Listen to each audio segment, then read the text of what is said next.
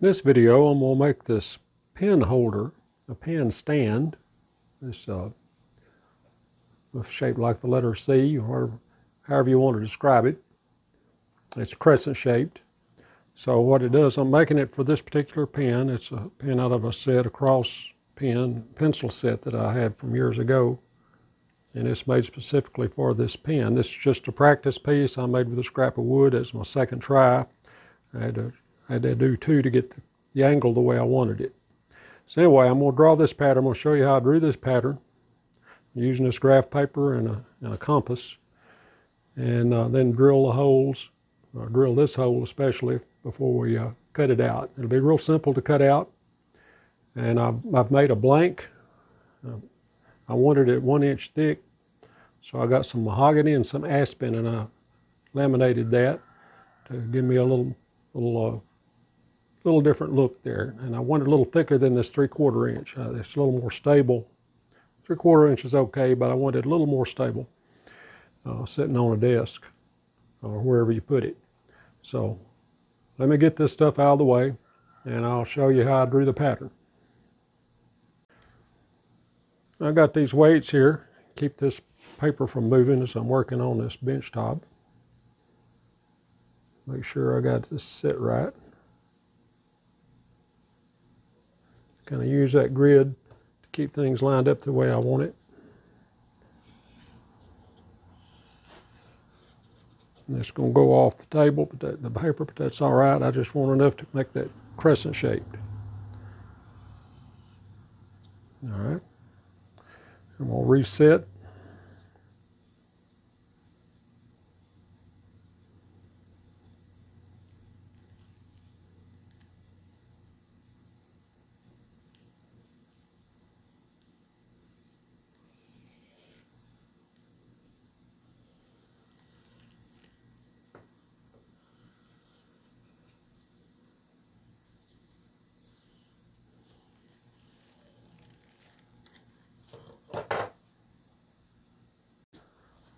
Okay, I'm going to come out to about, let me get a better pencil here. I'm going to come out, let me see where I did it. Right here, come out to about here to make a point.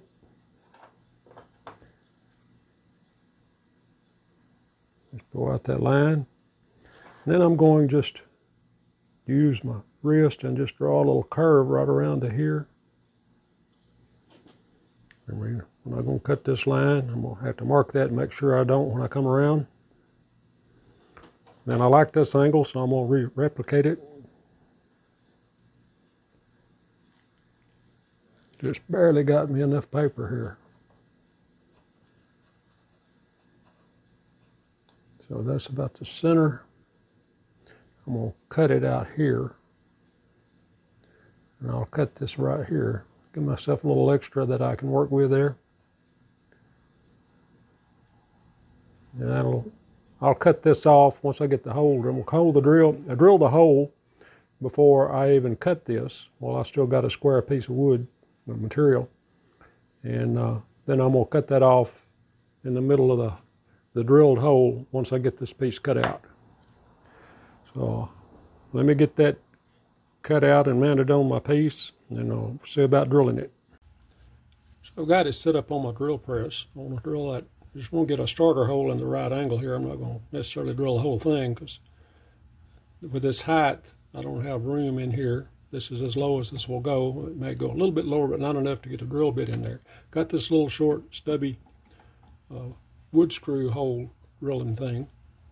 And I just want to get an angle started. I got the center of it marked. That's one reason I wanted to use this laminate. I could find the center easier. So I got the angle correct. And I cut this off because I didn't have room with that on there for this. This is as low as I can go, like I said. So, and this gives them less likely to wander when it hits the flat surface. So I'm just going to get a starter hole there here, drilled at the proper angle, and then I'll get my hand drill and finish drilling it.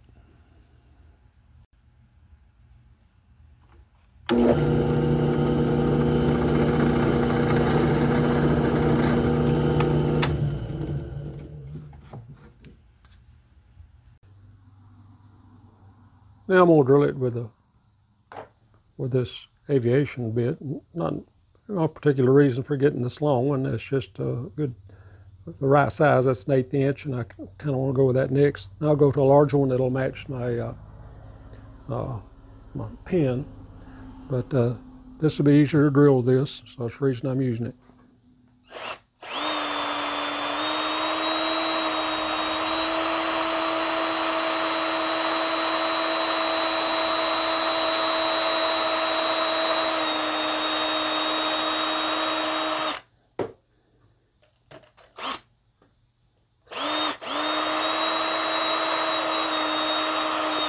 I believe that's all the way through. I'll change bits. All right, I've drilled that just larger than 5/16, and I've got it a little further than I need to go right there. So now I'm going to take the saw. I've got a number 5 blade in, and I'm going to start cutting it. Like I say, I'm going to leave this a little bit on here right now. Once I get it cut, I'll see where to cut it through that mark. I'm going to add me a little extra down here.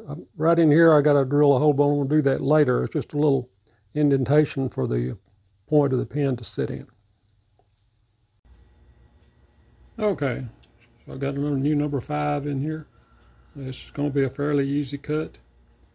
I'm going to cut this inside first, and then I'll come around and cut the outside.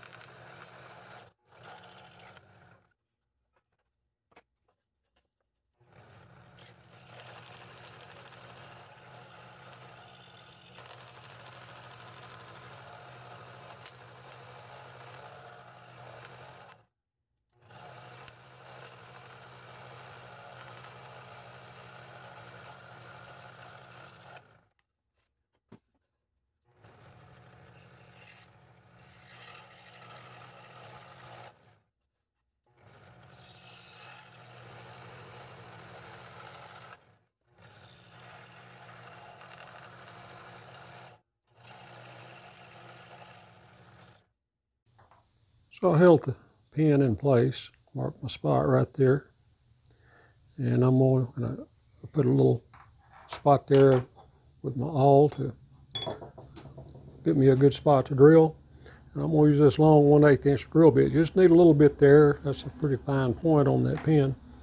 So I'm going to try to drill that just a little bit.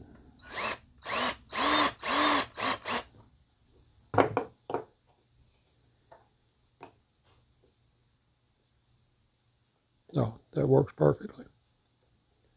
Yeah, I should have cut this a little longer. I'm going to sand that a little bit, give it a little more room in that cradle, because I like it a little further in, but I'll sand that a little bit. I should have cut it a little further out instead of right in the center of that. But I'll work on that with some sandpaper, make that work fit a little better, and sand it all off, and put a finish on it, and we'll see what it looks like.